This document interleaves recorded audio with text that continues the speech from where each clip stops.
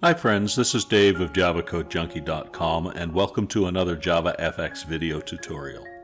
In this episode we're going to look at the ButtonBar class in JavaFX. According to the Javadoc, a ButtonBar is essentially an HBox with the additional functionality for operating system specific button placement. The ButtonBar also provides uniform button sizing where all buttons will take the width of the widest button in the ButtonBar. Let's create a new ButtonBar and see how this all works. ButtonBar, ButtonBar equals new ButtonBar. I'm going to set some padding on the ButtonBar. ButtonBar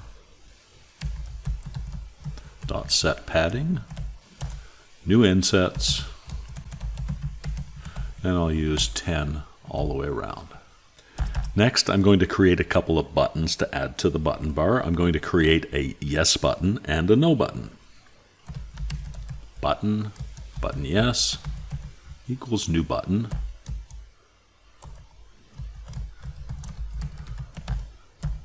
The word yes on the button.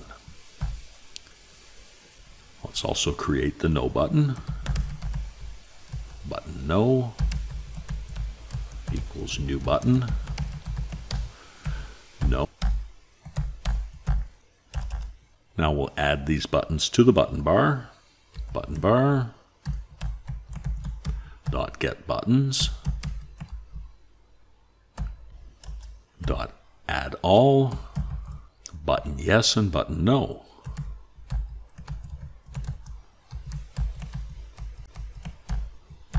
And now we'll add the ButtonBar to the bottom area of our border pane, which is the root of our scene graph.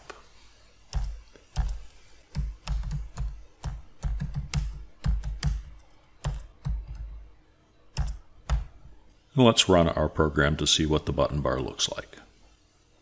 So we have a ButtonBar that is at the bottom of our screen in the bottom area of our border pane. And we have two buttons, the yes and the no button. They're both the same size, and currently they are right aligned in the ButtonBar. The layout of buttons in a ButtonBar is controlled by an operating system specific set of annotations, and those annotations are different based on whether you're running your program with the ButtonBar on a Windows computer or a Mac computer or a Linux computer. Let's take a quick look at the Javadoc. Here is a screenshot of button placement for the Windows, the Mac, and the Linux computer. Let's just take a quick look at the yes and no button. So on a Windows computer, the yes button is always to the left of the no button. On a Mac computer, it's normally the other way around, the no on the left and the yes on the right. And the same thing with a Linux computer, the no and the yes. But the button placement is controlled by what at first glance appears to be a cryptic string. For Windows, you'll see it's L_E plus U plus, and so on. And the same for Mac and Linux. Each of these characters is an annotation that can be attached to a specific button that's contained in your ButtonBar. And I'll show you what that looks like by looking at the ButtonBar.ButtonData class. So here we see the three operating system specific button ordering strings that we just looked at for Windows, for Mac, and for Linux. And then these are broken down based on the individual character in the button data enumeration. So for example, button data.left, which is signified by the single character L. If you look back up at our button ordering strings, the L's are always all at the left. A button with the tag left will be aligned to the left, and a button with the tag right will be aligned to the right, and so forth. So let's look at adding these tags to our buttons. We add these tags to a button by using a static method of the ButtonBar class.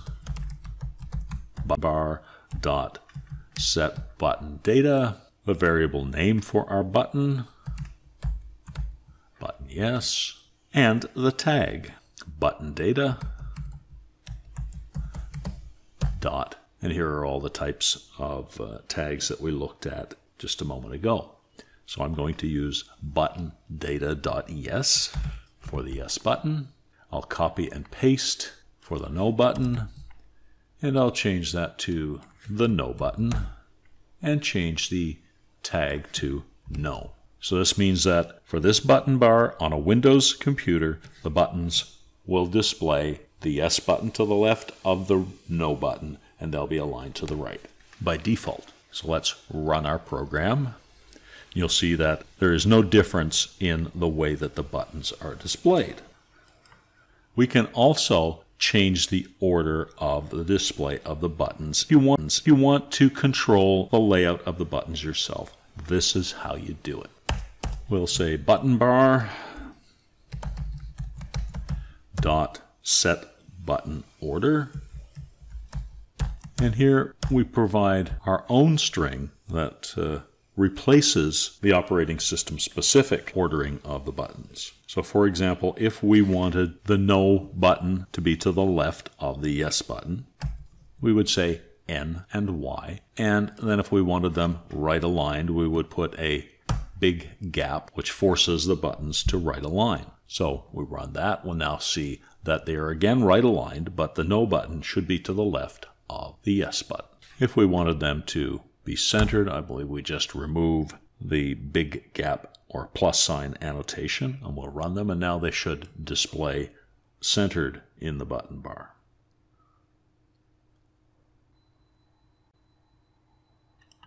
And say for the sake of argument that we wanted the yes button to be left aligned and the no button to be right aligned. One way to do that would be to change the button data assigned to each. So for the yes button, I'm going to say button data dot left. And for the no button, I will say button data dot right. Let's now comment out the setting of the button order. And now when we run the program, we should see the yes button to the left and the no button to the right of the button bar. If you enjoyed this video, please give it a thumbs up and consider subscribing so that you don't miss any content when I release new videos. Thanks for hanging out with me again today. I really appreciate it, and I hope to see you again in the next video. Until then, stay safe and keep on coding.